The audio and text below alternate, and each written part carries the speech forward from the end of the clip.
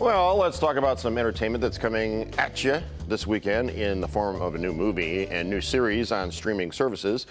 Movie reviewer Greg Russell is back with us in studio. Good morning, my friend. Good morning. Great to see you guys are just having such a ball. Well, thanks for being with us. We like you having you here. Yeah. We're going to start with a new series out on Apple TV Plus. It stars Academy Award winners Jared Leto and Anne Hathaway. Those are a couple of pretty heavy hitters. Yeah, big time folk. And it's all about the guy who created WeWork. I mean, I know you've seen the offices like around Detroit and all that. Yeah, there was like this, like you could just have an office space and just like show up to it. Yeah, because some friends might have it and they let me use it every once in a while. Yeah, they pay and you just go and, you know, get it for You don't need your own office. You can just like pay a fee and then just show up or whatever. What was wrong with that? Yeah, nothing. I mean, it was kind of like he just came up with this idea and everybody in the beginning is going, are you kidding? It wound up being $47 billion this company made. And then somehow or another, he kind of wound up just, you know, getting into trouble by just not working well with people. But working well with people is what Jared Leto and Anne Hathaway do extremely well. Got to talk to Jared about the movie, and here we go. And it's just a wild story of an immigrant who came to this country and built something out of nothing into a $47 billion empire. And just, I mean, the audacity and the dreams. It's an epic story and a very rare one as well. And I dare say you and Anne work so well together in this. I mean, you saw, of course, the love, the tension and everything else, but the two people just, you know, are there for each other. Well, I was just saying she has enough chemistry, charisma for the both of us. You know, and I'm really grateful for that. She's an incredible talent, an amazing actor, always good, always there, prepared and willing to take great risk and, you know, wears her heart on her sleeve. And it was just a perfect partner for me. And then even the character you play, Adam, you know, there's always been talk about people who have done great in business kind of teeter on genius and insanity. And it's kind of like you had a little bit of both going on. Yeah, he's a dreamer, that's for sure. And, you know, the fact that he was able to build this company from absolutely nothing into a product and a brand that so many people use around the world and is honestly doing great in a post-pandemic world. It's like seemed like he was prescient in some ways. Okay, what did you think? It's good. It really is. It's almost like when I say The Social Network, where you see this company that you've heard of, you're a part of, you know, in some way, seeing how it got started. And again, just seeing how this guy he turned down money, and that's when people just started throwing more at him. Right. I wish somebody would, you know, offer me more money when I turned it down. That'd be great. And I guess the real guy went to the same college as Stoddy. He sure did. Yeah. What was that? The Rochester Institute of Technology? He went to the Baruch College in New York City. That's exactly where he went. Did we finally just learn where you went to college?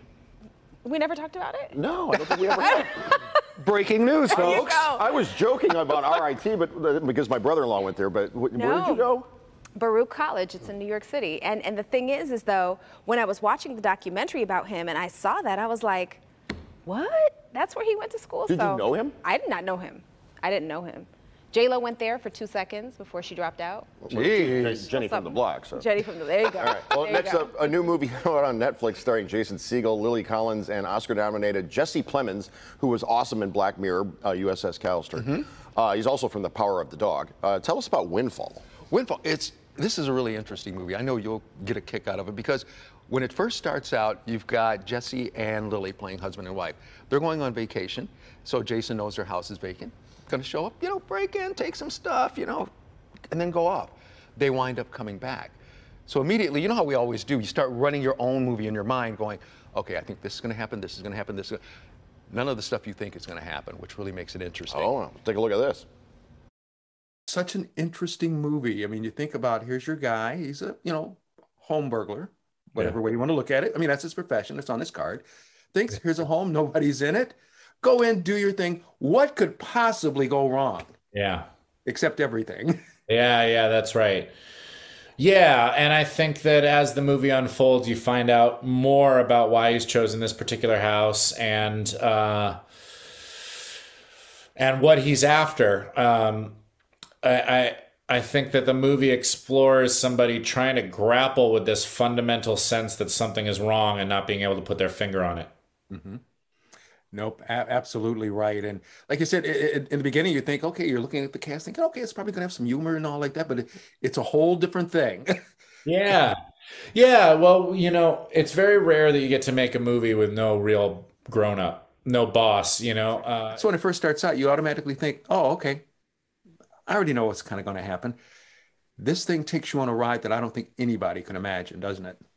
It definitely does. I'm so glad that you said that, because I think that as the people that were, as us involved, when we were in prep, we constantly would talk through scenes and nuanced moments, some of which were unspoken, and character choices and all of the things that you want to inform where it's going if you were to watch it and look back and see were there moments where they hinted at it, or does it track for each character as to what happens.